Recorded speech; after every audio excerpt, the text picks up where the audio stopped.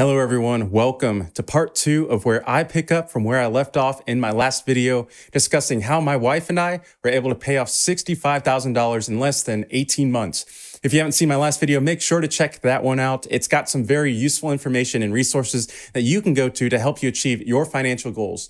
Today's video will highlight the practical side of paying off debt. That means actual things that you can do and behaviors you can emulate in your own lives to help you stop going further into debt or even help you pay off your debt faster. My wife and I took a relentless approach to paying off our debt, and so some of these things may seem a little bit extreme to you, but I can tell you firsthand that it was worth it.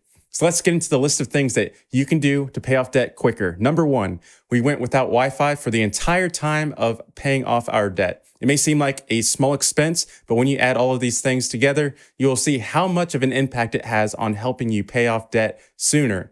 If you have a hotspot capability on your phone, utilize that if you need internet in your home. We have this capability and it served us well for our needs. Number 2, we did not take any vacations during this time. This will significantly help you pay off debt sooner, as vacations can get pricey, especially when you factor in food and hotels. Which leads us into our next point, number 3. Don't eat out. A survey conducted in 2017 suggests that the average cost of eating out is $270 per month.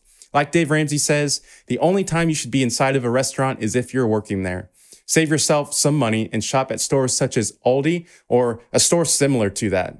It will save you a lot of money. We ate a lot of inexpensive foods such as rice and chicken. We also ate peanut butter and jelly sandwiches every day for our lunches, which we still continue to do today. Number 4, find inexpensive or free activities to do for fun.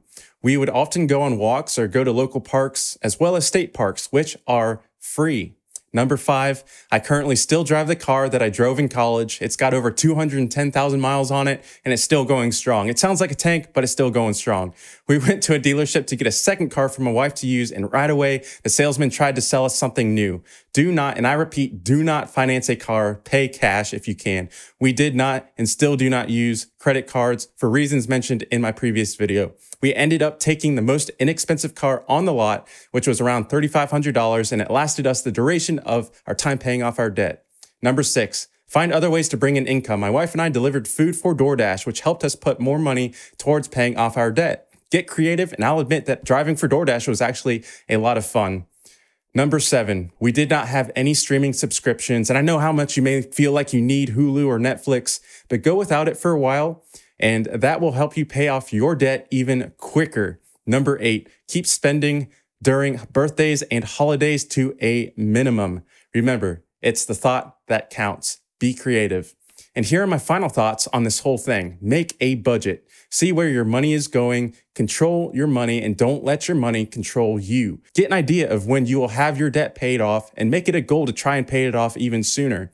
Keep track of how much debt you have paid off. It serves as a motivator. Once you get going, keep the momentum moving forward. And also, if you're a Christian, do not neglect to give your offering or tithe to your local church. We were faithful in our giving and still are today. And I believe God has blessed us in ways that are known to us as well as unknown.